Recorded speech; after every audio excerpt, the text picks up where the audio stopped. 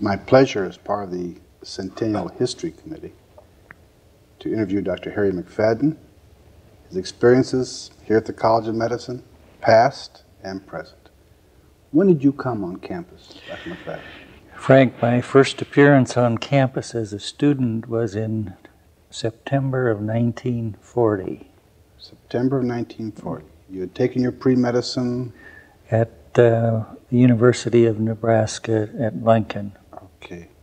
Now, before coming, what was the process at that time as far as the entrance interview or just the process for admission? Well, in Lincoln, and I suspect most of the colleges and universities around the state, we had what was called the New Med Club. Perhaps you were a member of that club, and it was a pre-medical organization, and we got some information about medical school and the admission process, but precious little. My interview was with C. William McCorkle Pointer, the then dean and dean for many years, and I remember that experience well to this day. It was located on what we would call level 4, where the neurology offices currently are placed. You remember the marble floor and things. Dean Pointer had his office there, and each interviewee went to his office and waited an appropriate period of time. And were invited into really a small office, and he then had some Parkinson's disease, and he was an avid smoker of Fatima cigarettes, and he'd light up a Fatima cigarette, and my interview question was, "Son, what do you know about Hindu philosophy?"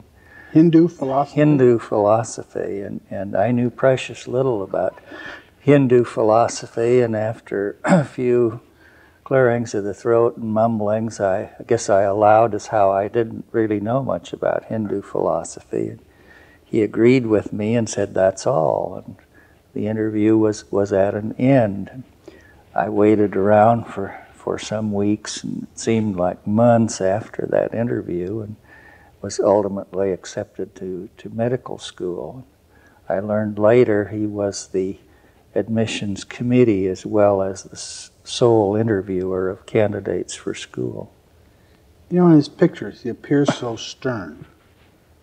Is that a correct impression as you knew him over the years? He did appear very stern, and I suspect most of the faculty were far more formal in those days with students than is true today, but in actuality, he was a very warm and friendly person.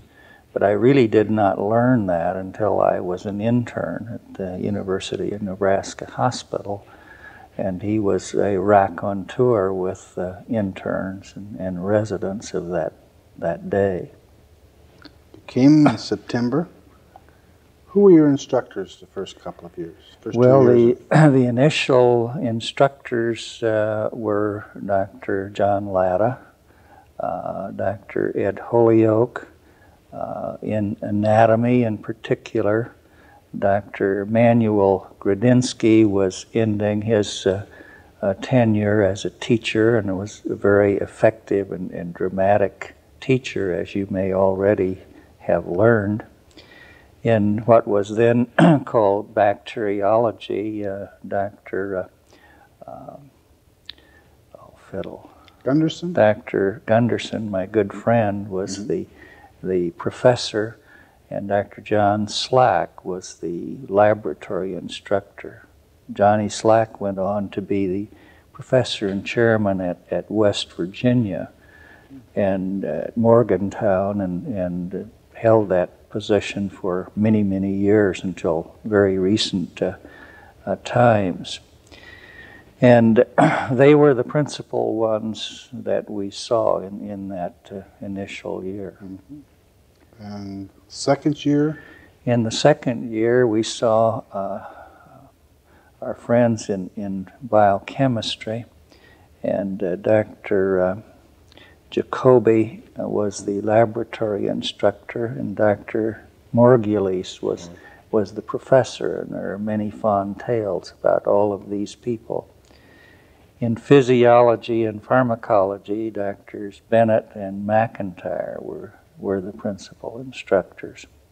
And so it was a fantastic group. I'm sure I've forgotten some of the people. Pathology. Who was teaching pathology? Dr. Harold Eggers was chairman of the department, and Dr. Perry Tolman taught some of the classes, and Dr. Baker was then at the Methodist, and he helped with the pathology teaching. But in pathology, it was largely those three individuals. So you survived the first 2 years? Yes, I survived the first 2 years. Many did not survive the first 2 years. In those days, our entering class was approximately 99, if my memory is correct, and I believe 76 graduated with the class. The bulk of people who dropped out were during the freshman year, Frank. So then you went to the junior and senior years. Yes, in the junior and senior years, I would say the program is far more didactic, or was more didactic than is currently true. In the junior year, we had many clinical courses by lecture and textbook reading. Many of the clinical faculty were off in World War II at that particular time. And most of our patient contacts during the junior year were in the so-called clinical clerkship, which Dr. Esley Kirk headed. And we had extensive write-ups of patients in those days: history, physical, correlation, laboratory findings, library studies, and the like. The senior year was more rotations in dispensary and in clinical rotations, more akin to what it is today. What buildings were on campus at that time? That would be the early 40s. In the early 40s, the North Building, the South Building, the old nursing building was there. Now that's the original one, Conkling Hall, and units 1 and 2 of the hospital. So the present hospital was not here at all. And that was, of course, before Children's Memorial Hospital? Correct. Or an NPI? Correct. Or Clarkson, really? Correct. Across the street. Clarkson was then downtown in location. Finished medical school? Correct. What did you do? Well, when I finished medical school, I really didn't know what I wanted to do, so Dr. Pointer was very instrumental in selection of internships at that time, and he suggested, why didn't I spend a year here, and his suggestion was usually accepted by students without too much debate. And so I did spend a year here in internship, and following that, I still didn't know what I wanted to do, and my friend and mentor, Dr. Perry Tolman, said, why don't you spend 9 months in residency in pathology? By that time, the war was on, and the programs were all accelerated to 9 months from a year. So I did that and enjoyed that very much. And after that, it was on into the military, and in the class at Carlisle Barracks I was with, we were greeted by a general who informed us that we were intended to hit the beach of Japan. And that was a great motivating speech. I might say we took seriously the education and the training we received there, until while we were there, the atomic bombs were dropped on Japan, and I must say that the attention and span of our educational activity changed when that happened. Subsequently to that, we were sent around the world, really, and my first bit in the Army was back through Omaha to Fitzsimmons Hospital in Denver, and I taught school to enlisted technologists in radiology and laboratory for about 9 months, I suppose. From there, I went to Germany, and it was interesting. I went over on one of the general ships. If you have ever seen them or remember them, they were converted ships, usually long and narrow. And I was with 75 physicians and 75 dentists, and we landed in Le Havre and took after a day or two, a third-class train through Paris to Marburg, Germany. And Marburg was a replacement depot at the end of the war. And I had had 9 months of pathology, you remember, Mm-hmm. and a colonel read off 3 names. Mine was among them. The other 2 had had 9 months training in pathology. Then he said, would 2 of the others present be interested in working in the discipline of pathology? And everyone looked at each other and around the room, and finally a couple of hands went up, and the 5 of us went to the theater laboratory, which was then located in Darmstadt. After a month, I went on to Berlin and was head of the laboratory in Berlin for about a year and a half, something of the sort. With that 9 months of training, I was the second most experienced pathologist in the ETO, Wow. believe it or not. Wow. Wow.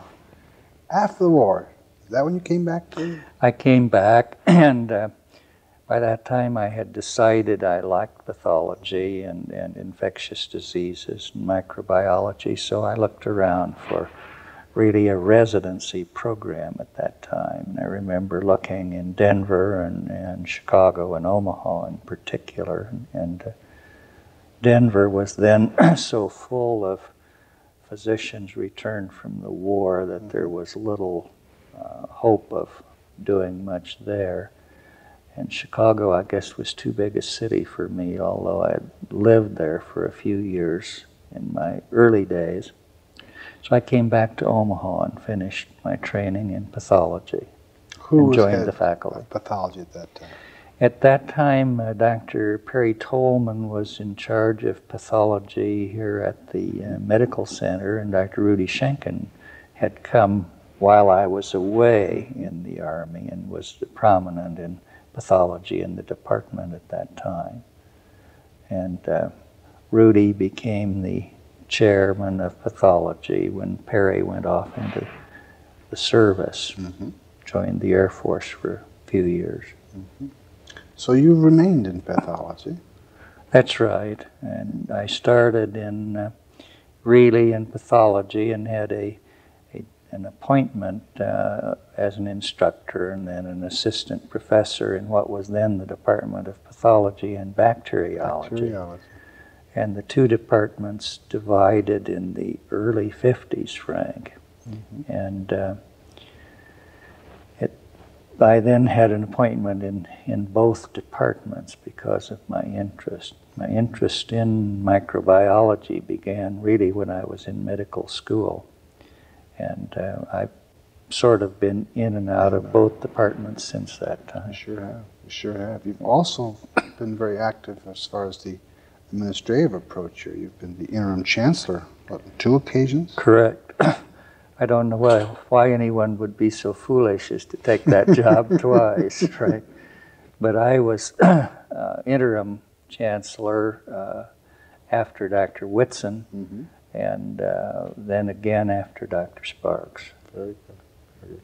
You've also been very active in the State Medical Association, haven't you? That's correct, for quite a number of years. I've enjoyed that. It's helped me keep up my friendships with students and physicians I've known around the state for many years. I'm still active in state medical activities.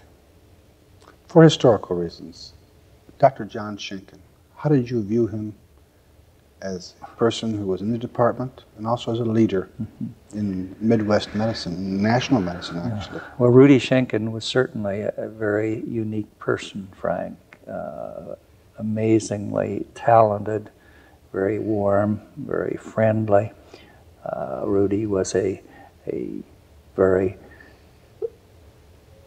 firm person in the sense that he had strong personal opinions and convictions about many things, and certainly I always enjoyed and treasured the associations that I had with Rudy Schenken, and I feel that he was one of my mentors and I think fine friends.